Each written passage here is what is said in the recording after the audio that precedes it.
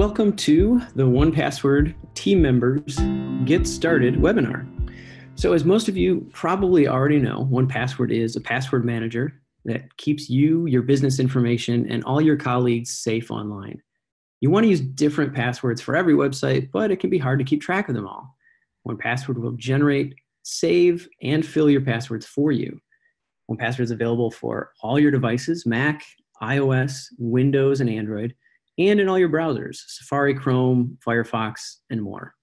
So you'll always have all your information with you. Any changes you make on one device are immediately available everywhere else. You can securely share information with other people in your company, and you'll even be alerted when there are password breaches on sites you have saved in 1Password. So in this presentation, we're going to show you how to use 1Password.com to view and edit your passwords and other important information, how to set up the 1Password apps, and how to save, fill, and change your passwords to make them more secure. So when I first sign into 1Password.com, I'll see all the vaults I have access to. These vaults are containers that hold collections of information I need to keep secure. They help organize items and allow me to share data with others. Everyone in the company gets a vault called Private. It's where you'll store all your work-related passwords and other items. If you leave the company, you lose access to that vault, so it's not a good place to store your personal data. Now, on the left, you'll see some examples of all the different things you can store in 1Password. Logins for signing into different sites, so those will contain your usernames, passwords, and then the website where you use them. You've got secure notes to keep track of things like gift lists, alarm and door codes, anything you need to remember and want to store securely. If you have a corporate credit card, you can save it here too. If you lose your card, you won't have the phone number to call and report it lost.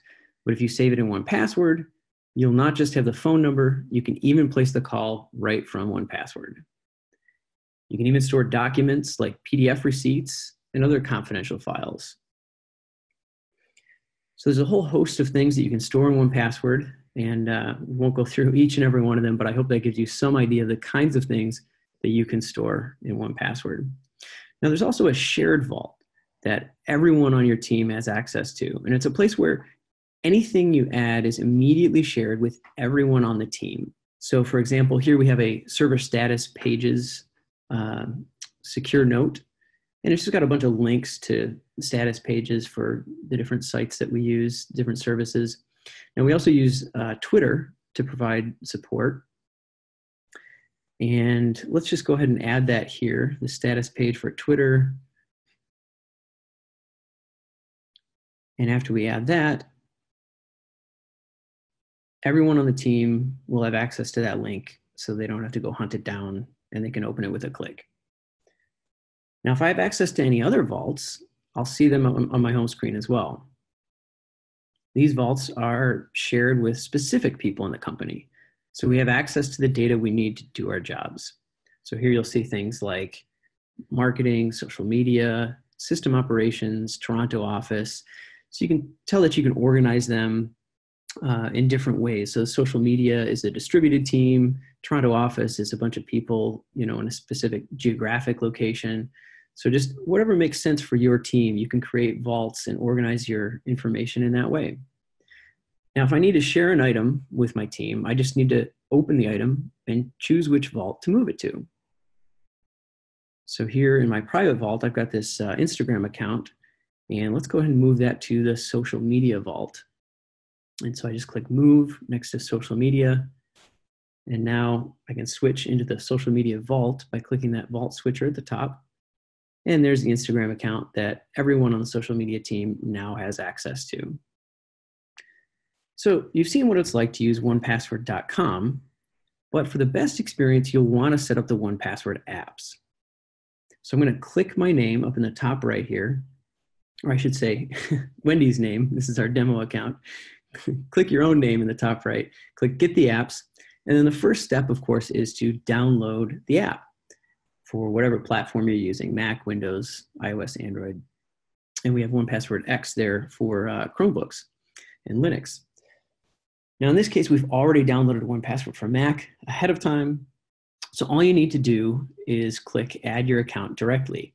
There's that setup code on the left there that if you need to sign in on a mobile device, you just point your camera at that and it'll enter in all this similar information on your mobile device.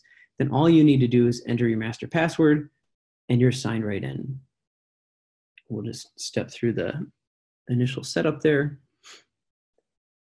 And now what you're going to see here is going to be a little bit familiar. It's got the same categories in the sidebar on the left that you saw on 1Password.com, your logins, credit cards, secure notes. You've also got some tags. And let's see. So one of the things that the apps make a lot easier is adding documents. So you can actually just drag and drop that. We've got a receipt here on the desktop. Then we just drag over to the item list, and that's going to add that right into my vault. And in order to make it easier to find this later, let's go ahead and add a tag to that. So if we edit the item, and we'll give it the finance tag. And now if you look over in the sidebar, that finance tag has this receipt and a couple other items, including my corporate card. So I can find that whenever I need to do my expense reports later on. And just like we were able to move items on 1Password.com, you can also move items really easily in the app. In fact, it might even be a little bit easier.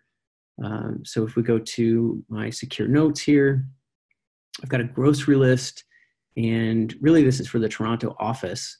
So let's go ahead and move that to the Toronto office vault. And you can do that with just a simple drag and drop. So move that over to the Toronto office in the sidebar. And now everyone in the Toronto office can see my grocery list for the office and buy me the stuff that I want. Now, of course, the real magic happens when you start using 1Password to save and fill passwords. You can even have it generate strong passwords to increase the security of your accounts. If you're using Safari on a Mac, the 1Password extension is already installed.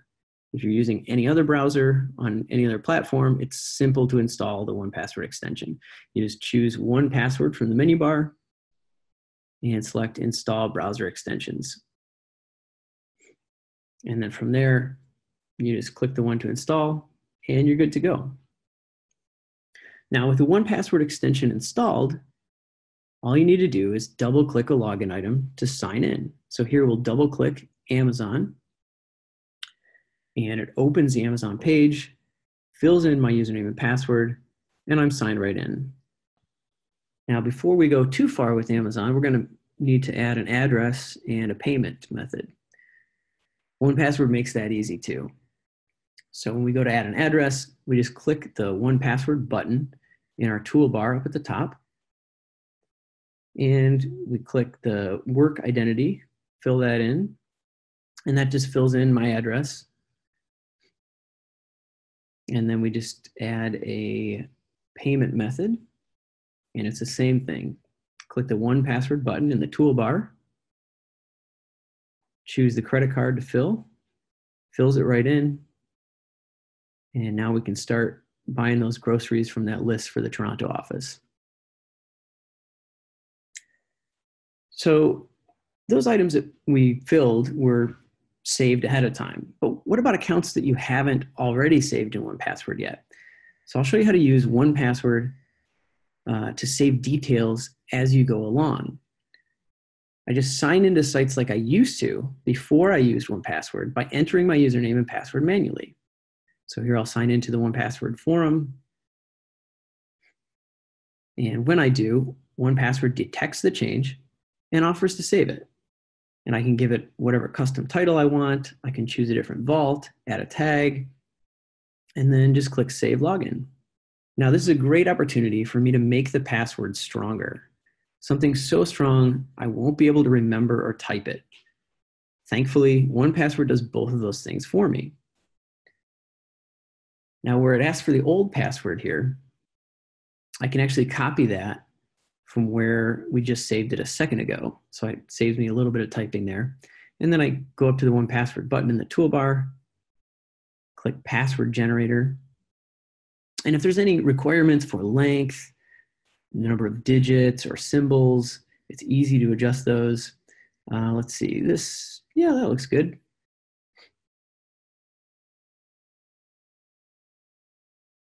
Now 1Password detects the change, and I just click Update Existing, and I'm good to go.